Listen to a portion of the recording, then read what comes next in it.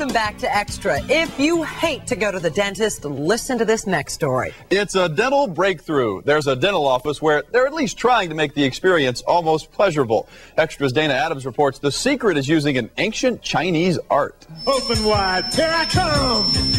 It's the classic dental nightmare. Steve Martin as the singing sadist in Little Shop of Horrors. I am your dentist. But when you walk into the New York office of dentists Marc Lowenberg and Greg Latucci, what comes to mind is not a day of torture, but a day at the spa. Even a long wait simply means a longer massage.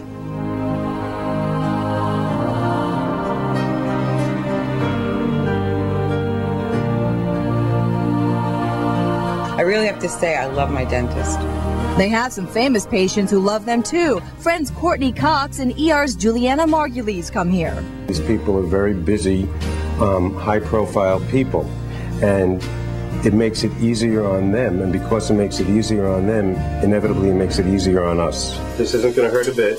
The office has the same unnerving sights and sounds as any dentist, but there's a reason Christina C. is smiling over her root canal. This right here is lower back, and this whole spot right here is the spine, actually. When Michael finishes the back massage, he takes your mind off your teeth by rubbing your feet. It's more than relaxing, it's therapeutic, an ancient Chinese practice called reflexology. The feet correspond to the entire body. There's a lot of acupressure places in here to help the person relax, even to numb some of the pain in the teeth. I was just really surprised by how much I think it relieved just the stress, the anxiety, and the pain.